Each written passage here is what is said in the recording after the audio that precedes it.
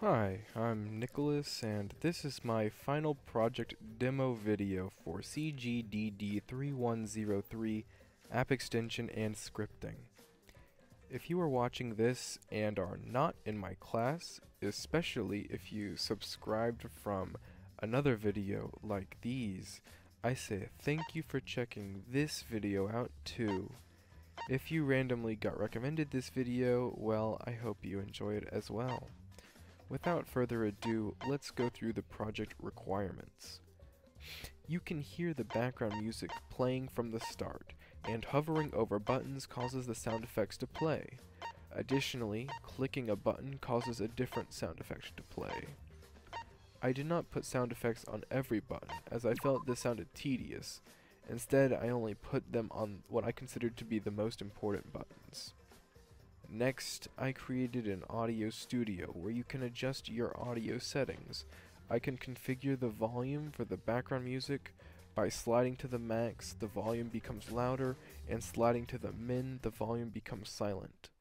The same volume settings can be applied to the sound effects, which can be tested with this button.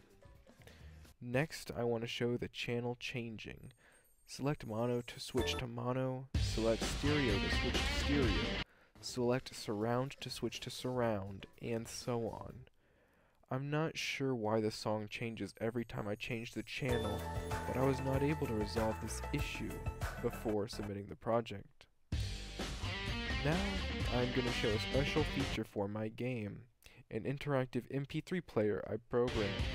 I created all of the graphics in Google Slides, and I am very proud of how it came out. We can pause and play the background music, and when I pause the music, the CD I animated stops spinning. We can skip to the next track, and the track name displays on the screen. We can shuffle the playlist by clicking the shuffle button, and they will play in a different order. If you press this button, the tracks will play in order, and if you press the repeat button, the song will repeat. Later down the line, when we're playing the third-person shooter aspect of this game, you will hear the track and that game repeat. A little secret is that if you hover over this Kyoko decal, she will stop dancing, and the same happens for this Junko decal. Now let us save these changes that we've made and head to graphics. I animated all of these buttons in Unity, and they were also created in Google Slides. We first want to adjust the resolution settings. We can decrease it to 640 by 480 and increase it to the max of whatever machine you are using. So for mine it is 2880 by 1800.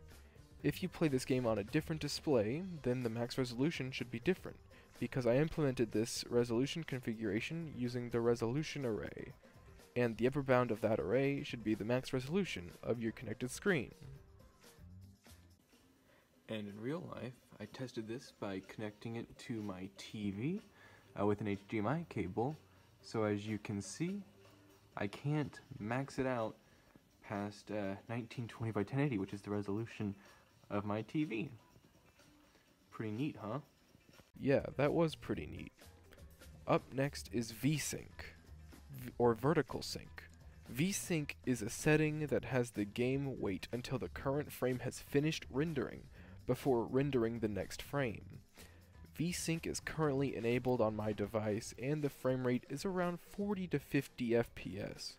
But if I disable VSync, the frame rate increases to the high 50s and low 60s. Anti-aliasing, also called Deflicker in some games like Super Smash Bros. Brawl, is the next setting we will investigate. With anti-aliasing on, the game smooths out the jagged edges associated with lower resolutions. With anti-aliasing disabled, the image is clearer, but jagged pixels are very apparent on the cube, cylinder, and sphere. When I enable anti-aliasing, the edges are smoothed out but blurrier. For now, I'm going to leave it off. Next, we are going to return to our max resolution and investigate the darkroom, the final settings menu. The darkroom is a studio I made to show off the different shadow types in Unity. The default is hard mode, where the shadows are less realistic, have a harder edge, but the processing power required to render them is much less. Then there is soft shadow mode, which has more realistic, smoother shadows that require more processing power. Think of it as the anti-aliasing of shadows. Finally, shadows can be completely disabled. However, I'm going to leave the shadows on hard mode. Now I'm going to mess around with the settings. Turn BGM off, max out SFX, channel mono, reduce graphics, disable VSync, anti-aliasing and shadows, and exit the game. What we want to do is load the game and test to see if the settings are restored. Well, there was a glitch where the BGM slider was loaded correctly based on the file it read from, but the volume itself stayed the same. I'd have to do some debugging to figure out this error. Fortunately, all of the other settings seem to have loaded correctly: mono channel, low resolution, and disabled VSync, anti-aliasing, and shadows. Now that we have gone through the main requirements, I will enter the minigame mode where I met the rest of the requirements. I really wanted to focus on the settings menu for this game, since that is what I was most interested in. But since this project did have other requirements, I incorporated this simple third-person shooter game to meet the rest of them. Alright, now we are in the game, and I'm not sure why the illumination is so strong here. It didn't look so intense in the editor. I created a third-person camera using the Cinemachine package. Controlled by the mouse, it can rotate and translate. I also created a health bar GUI for the player, which is displayed in the bottom left corner. I created different projectiles and used scripts to manage shooting the projectile. If you collect them, they are added to the inventory, and we can see 3 bullets with colors red, green, and blue. When you select a weapon type from the inventory, that is the projectile your weapon will shoot. As I shoot with them, the quantity in the inventory decreases. I created an inventory storage system with a minimum of 6 items, meaning that if even 0 items are collected, there will be 6 empty slots displayed. I implemented this using a linked list data structure and displayed the name of the item and the amount of items collected. Some of the items I pre-programmed to have a higher count when collected, such as the ammo packs. If all of an item is used up, the item gets deleted from the inventory and the rest of the items shift up to fill the empty slot. It stores up to 12 items, and you can't collect any more until dropping one.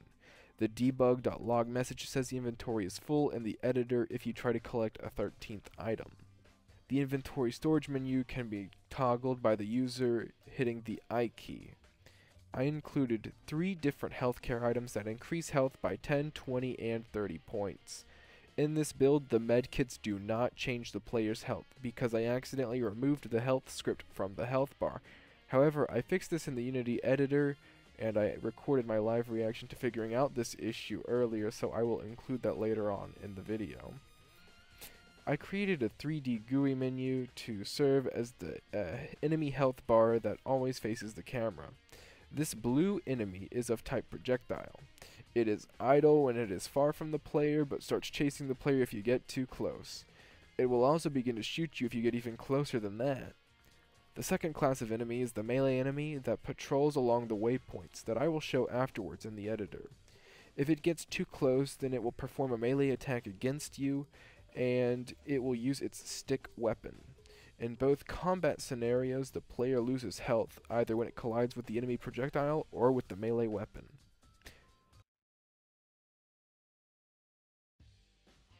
Oh, now you can hear the song has looped again. This is because, as I said earlier, the player is on repeat mode, so we know that part of the MP3 player works. Now let's beat the game. Basically, this is a huge maze with over 12 different obstacles on the level floor, and you can see the Celeste sprite peeking over the wall, meaning you're near the end. Uh-oh. Looks like we're about to find out if game over works, and it does. Alright, we'll have to beat the game now. And we've entered the ending. So we have been captured by Celeste, and there's nothing you can do, so we hit the escape, and it ends the level. The final mode, debug mode, does not really do anything. It was a scrapped idea I had earlier on that I just did not take out yet. Let's check out an earlier build of the game where the background music volume setting did load correctly. I have no idea what changed between this build and the last build, but I wanted to show it did work at some point.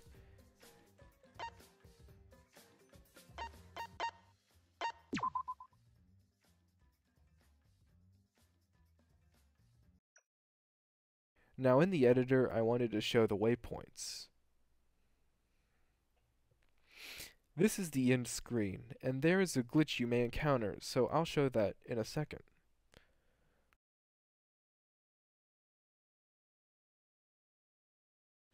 Does the medkit work here? Oh, that was the problem.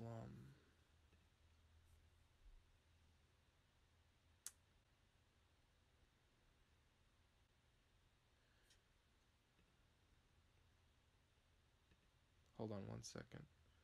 If I can actually fix this. Let's check that out. Oh.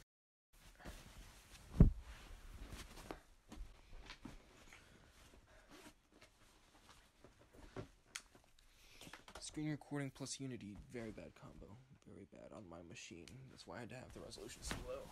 Did I accidentally take the script off of this? Yeah, I did. So, it should be on the health bar, but it's not. So the medkit does work, I'm pretty sure.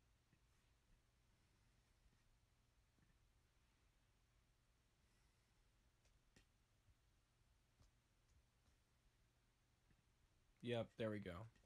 Alright, just the problem was I accidentally duplicated the health script.